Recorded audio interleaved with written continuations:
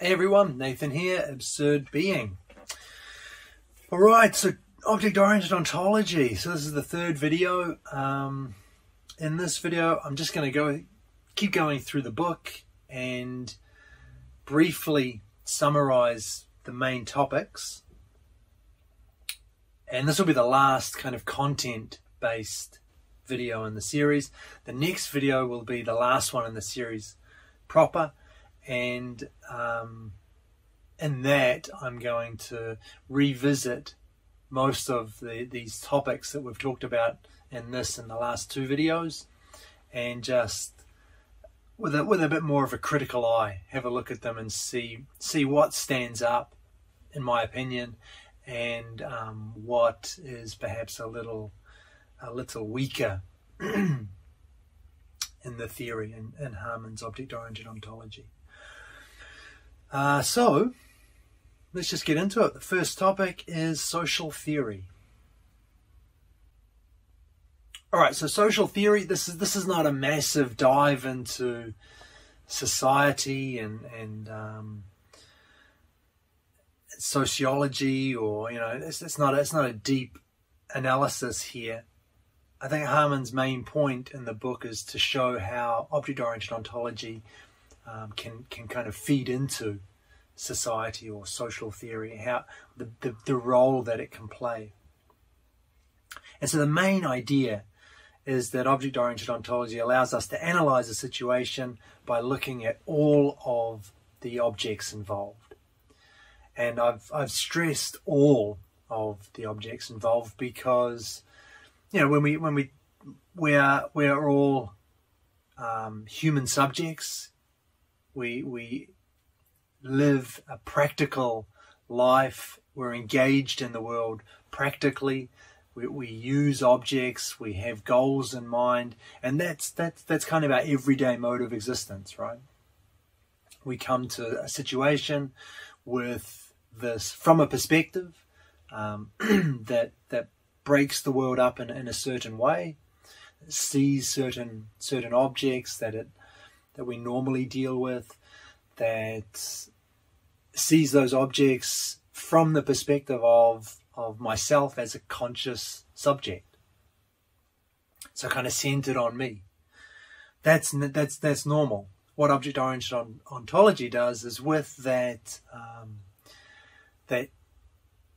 definition of an object as kind of the middle ground between undermining and overmining, what that does is, if we bring that to the situation with us, it lets us see objects that we might not otherwise have seen, that we might not otherwise have taken into account. And it does get us out of the kind of implicit focus on ourselves that we always bring to a situation. Everything is always centered on us. And again, I'm not saying that that's bad. I'm just saying that that's the way we engage with the world at an everyday kind of level. So it lets us see these objects that we may not otherwise have seen. It lets us see how they're feeding into the situation, the role that they're having on other objects, on ourselves, on other people, and it just broadens our horizons a little bit. Gives us another tool with which to look at a situation, and that I think can't be a bad thing, right? So I think it's the most useful aspect of triple O. I didn't want to say it. I don't like that. That sounds a little bit. When I first saw it in the book, he calls it triple O instead of object-oriented ontology. It's definitely easier to say. I'm always tripping over the words, but it does have kind of a faddish almost feel to it, triple O, like a little bit of a, anyway, kind of gimmicky thing. But I did it anyway, triple O. So I think this is kind of a useful aspect. He criticizes actor network theory, so that's Bruno Latour. And he raises 3 points. He thinks actor network theory overminds. He thinks it lacks the ability to distinguish between important and trivial events. All events kind of count equally, and there's no way to distinguish between important, momentous events, events that have real significance, and just trivial events. I think his example is a hair falling from Napoleon's head or something like that. That's an event, and it's an equally momentous or significant event according to actor network theory. And the third criticism is that it can't account for the life cycle of events. I'm not going to look at that in any more detail as criticisms of actor network theory. If you know Latour, you'll know much better than I do whether those are valid or how valid they are. I don't know anything about Latour, but it's just interesting to point out that he has that. Like, he's moving away from Latour there. I think he's putting a bit of distance between him and actor network theory. The main thing I think from this chapter that struck me, that I think was important to take away, were the 4 stages Harman points out in object development. The first is growth, the second is maturity, the third is ripening, and the fourth is decadence. So we'll just break those down quickly. Growth, this is when symbioses take place that allow the object itself to take form. And by symbioses, he means bonds between other objects. So an object kind of comes into being, and or in the process of an object coming into being, it establishes bonds with other objects. I think his example is a company here, which obviously is created by us. It doesn't do anything on its own. Yet we can still take it as an object. It still exists in its own right as an object.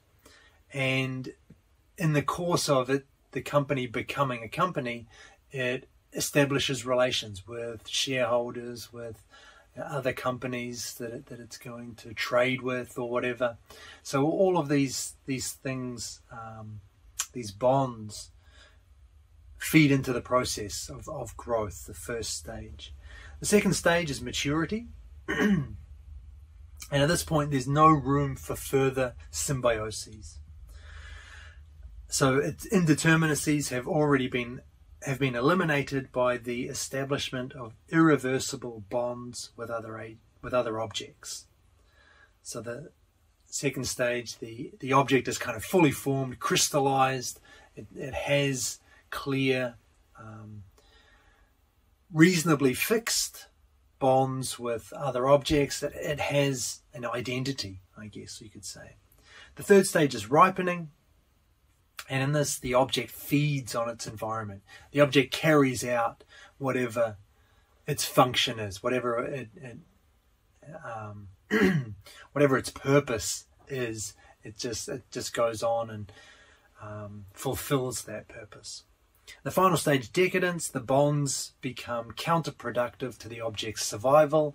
So the bonds weaken. The object itself could fade. It may just disappear. Maybe it's no longer useful. Maybe it no longer has any purpose or function. Or maybe it morphs. Maybe it changes shape. It establishes other bonds with other objects that mean that the original object can continue on, but perhaps in a different form. But anyway, there's the decadence.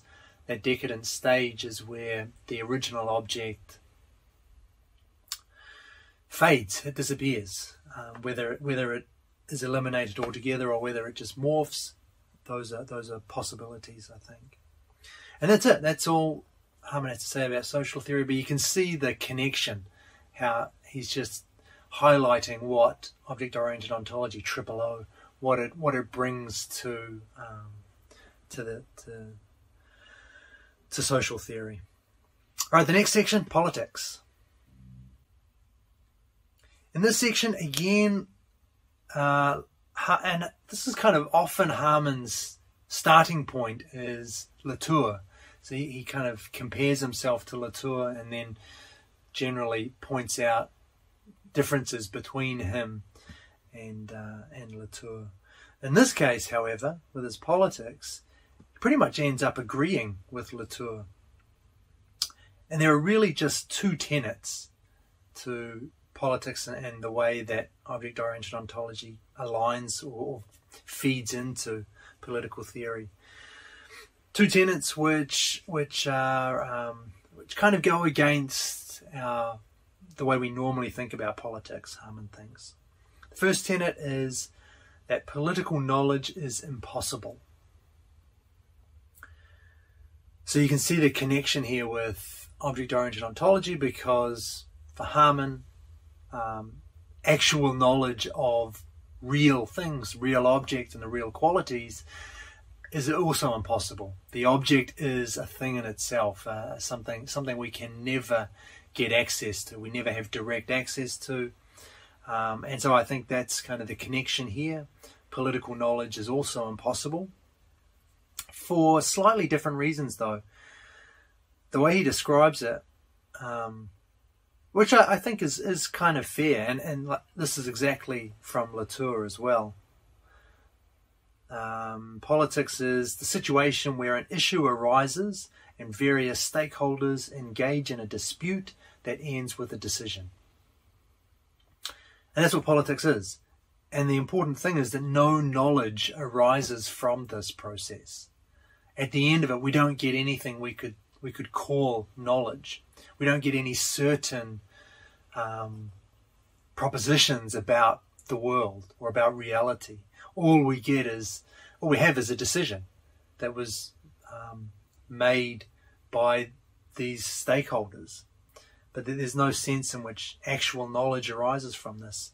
So the term political knowledge, to the extent that we think we are gaining certain knowledge, that we're gaining truths or facts about the world through politics, is false.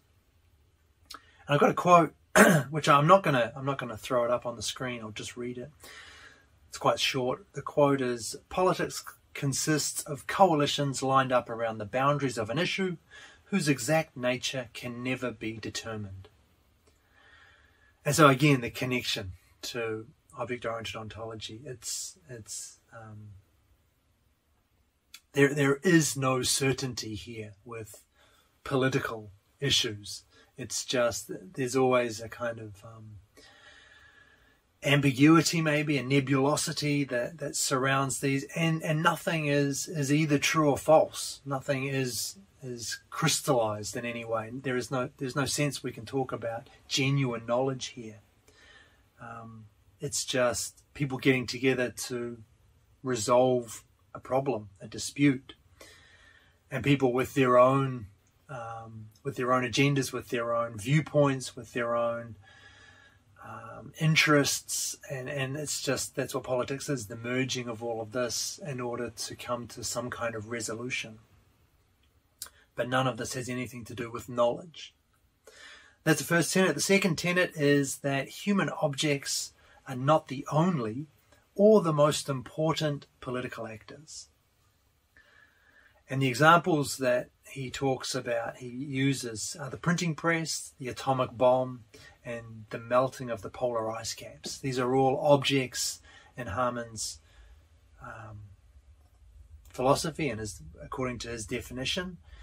And they all have more, these particular objects have had more significant effects than any individual human, right? So that's Harman's take on that. And you can see, right? It's a fair point. Human objects are not the only political actors. Actors might be a bit strong. That this is the printing press an actual actor? Do we want to go that far? I'm going to reserve, like I say, I'm not going to go too much into this. I want to discuss this in more detail in the next video. But that one's a little bit, that tenet I'm less comfortable with than I was with the first tenet. But anyway, that's what Harman has to say about politics. Let me leave it at that. And let's have a look at the third section, ontography. So ontography, I think this is Harman's most original, or the thing that he really, his kind of stamp on philosophy is his ontographical rubric, I guess we could call it. So what it is, it's made up of 4 aspects, this ontography: real objects, real qualities, and sensual objects and sensual qualities. So the real objects, real qualities, that's the unknowable thing in itself, the object in itself, the thing we have no direct access to. The sensual objects, the objects of perception, and the qualities as well, the qualities that we perceive.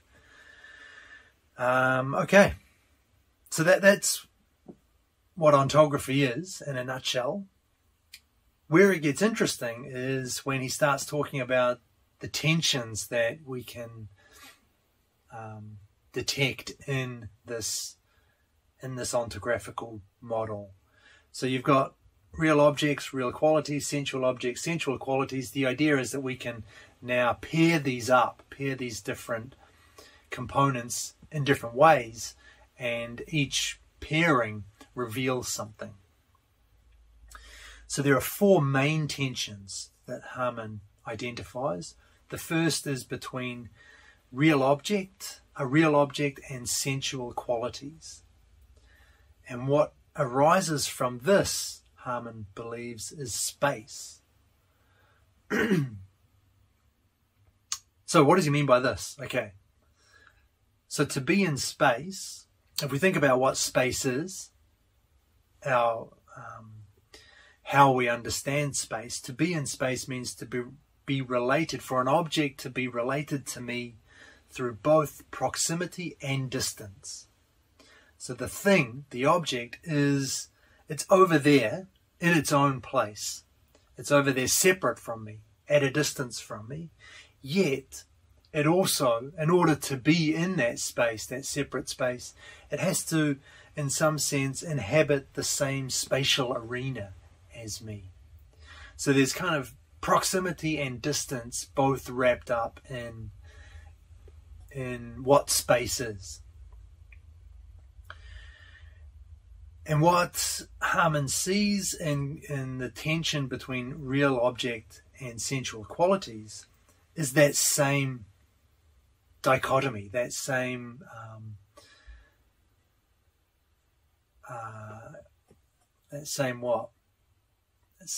coexistence of proximity and distance. So the sensual qualities of a real object are also separated from it, right? Because the sensual qualities are just through the act of perception. The real object is always beyond our grasp. So whatever sensual qualities we attribute to the real object, it's never certain. There's never any grounds on which to make the assertion that these qualities belong to the object. The real object is always beyond our apprehension. So the sensual qualities are separate from it, but they can't be floating around unattached to any object. Harman says we don't have qualities that aren't attached. We never perceive qualities in and of themselves that aren't a part of an object. So the qualities must be bound to the real object in some way, but it's going to be in some kind of loose, uncertain fashion. And so we have that same dichotomy. The sensual qualities share the same, that they have proximity to the real object, but at the same time they must be separate from it, because the real object is beyond any kind of sensual grasp, any kind of understanding that we might form of it. And so from that tension between a real object and sensual qualities, space arises. Okay, cool. So that's space. The other big one here is time. And time emerges through the tension between a sensual object and sensual qualities. So this is time as experience. And actually the space, I think, is also space of experience. It's spatial experience, not kind of an objective, geometric kind of understanding of space. And the same with time. It's time as experience, not an objective kind of scientific definition of time. So what is time? We'll approach time in the same way that we approach space. What is time? Time is, whatever it is, it requires both endurance and change. It requires something to persist requires something to persist. I don't want to say time. Don't want to bring that into my definition. It requires something remains permanent. But it also requires there to be change. It has to accommodate change. So we've got this, again, this kind of dichotomy, this coexistence of kind of opposing tendencies. Endurance and change. And we see this in our apprehension of sensual qualities and a sensual object. Sensual qualities change against the enduring background of a sensual object. And it's that which is what time is. And importantly, Harman's claim here is not that he's just providing a phenomenological description of space and time, but that space and time result from these object quality tensions. So he wants to go beyond that kind of just a description. This is supposedly telling us how space and time actually come about. Okay, fair enough. I'm not going to, like I said, I'm not going to debate those just yet. Let's move on to the two remaining tensions, the main tensions. The next one is between a sensual object and real qualities. And this Harman calls the eidos, or Plato's forms. He equates it with Plato's forms. And the idea here is that sensual objects have real qualities, which, however, we have no access to. Sensual objects, there are real qualities that are associated with them, but we just, obviously, because they're real, they are the thing in it, they relate to the thing in itself, we have no access to them. And so this Harman calls eidos. Fine. And the last tension, real object and real qualities. So this is the actual thing in itself, the object in itself. This is the essence for Harman. Nice. So that's his ontography. Yeah, like I said, no critical discussion of that just yet. We'll leave that for a little bit later. We haven't quite finished with ontography, but I'm going to move into a next section to deal with this last part. And the section is causation. Okay, so in causation, what we have, this is how Harman explains causation. Again, with reference back to his ontography. Causation is what arises when we have two sensual objects. The relation between two sensual objects. And the idea here is that, because I mean this is kind of the phenomenal realm, right? It's like the equivalent of Kant's phenomenal realm. We only ever see sensual objects interacting with other sensual objects. We never see real objects.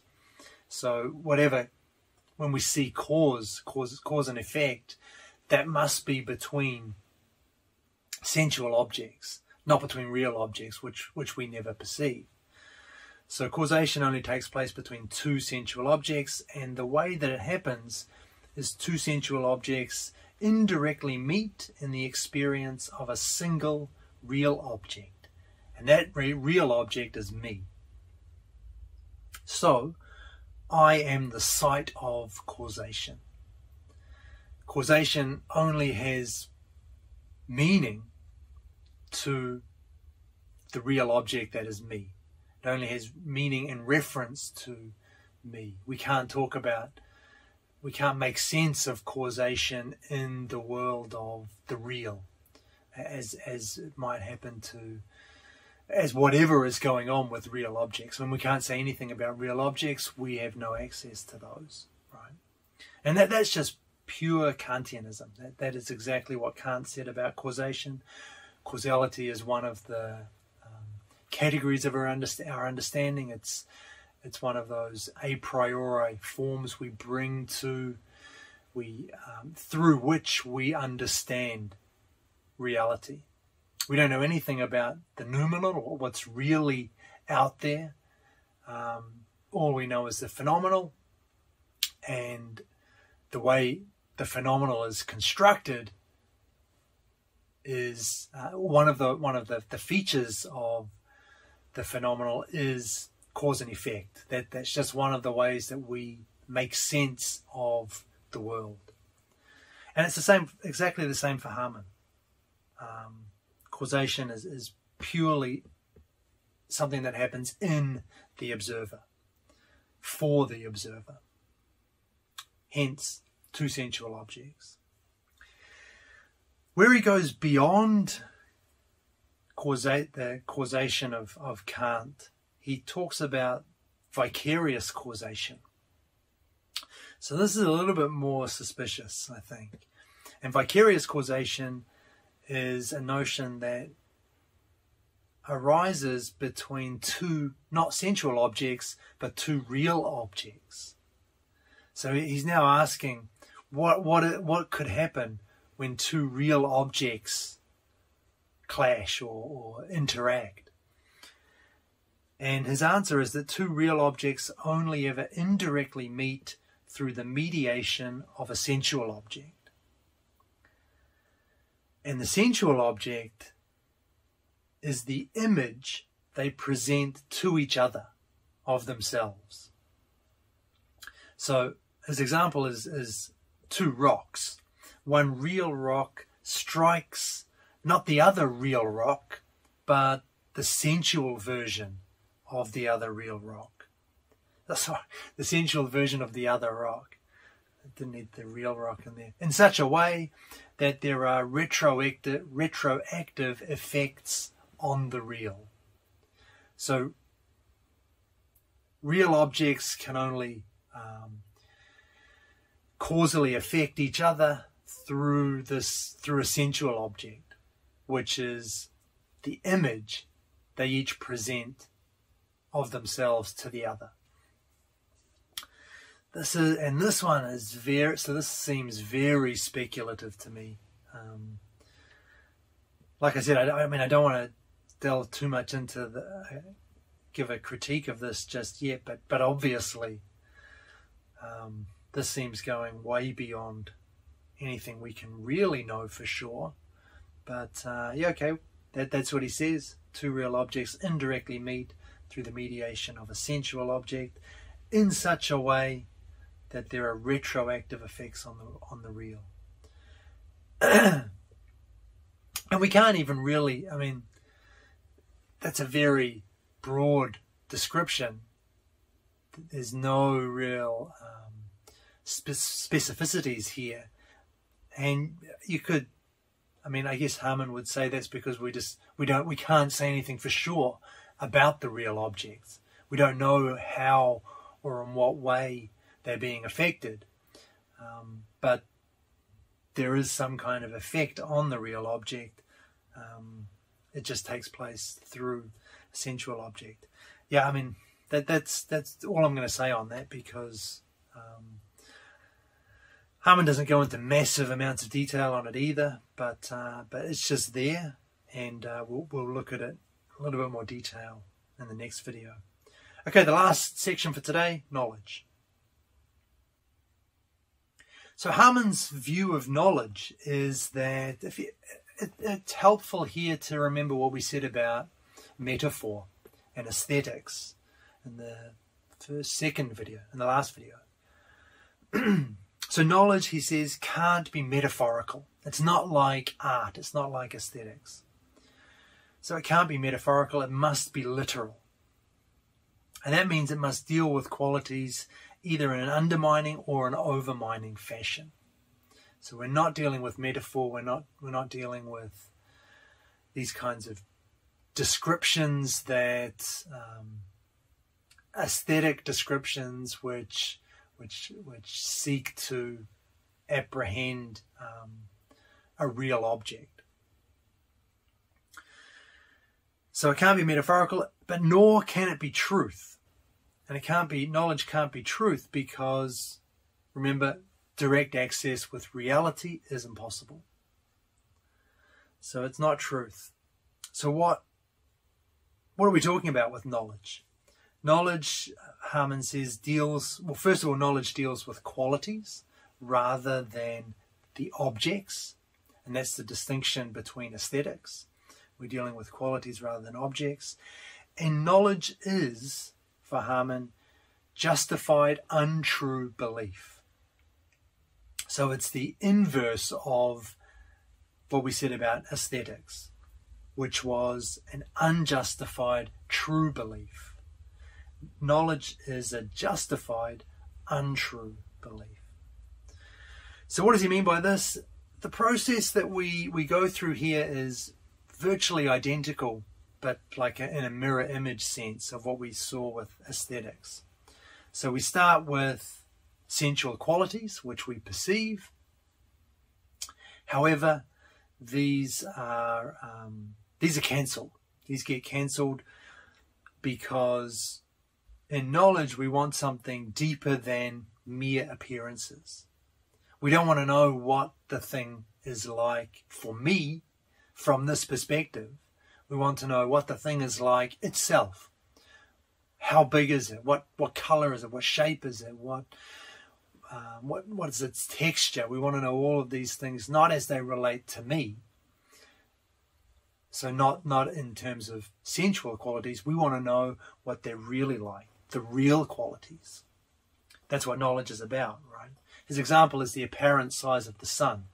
When we look at the sun, we see something kind of small, but obviously the sun's much bigger than that. That's what we really want to know. We want to know the real quality, the real size of the sun, not as it is in relation to us. The problem, of course, is that real qualities are inaccessible.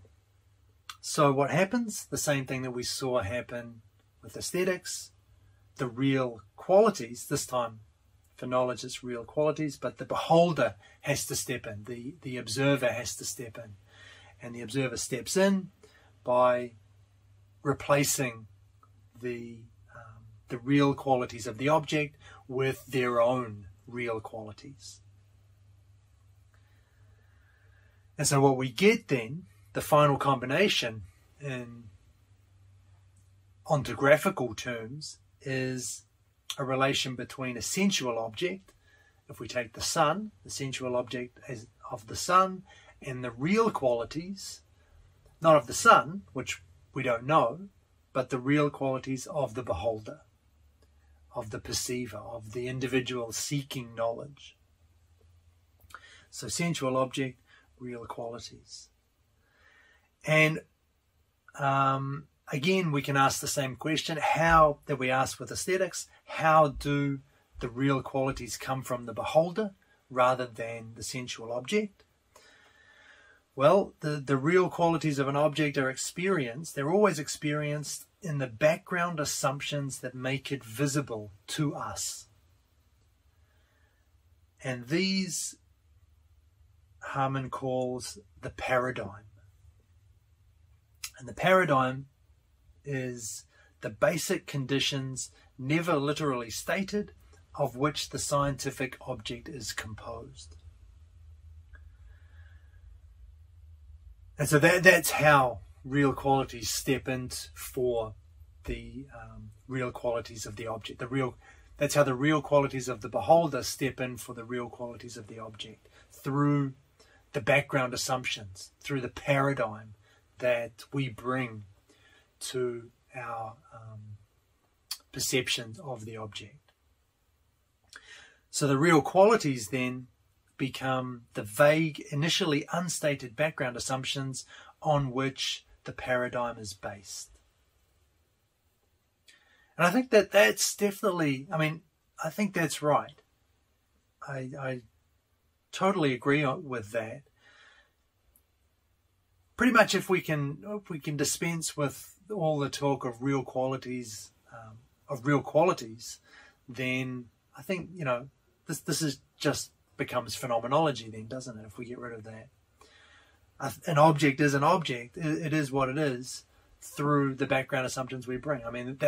That's exactly what the phenomenologists have already said.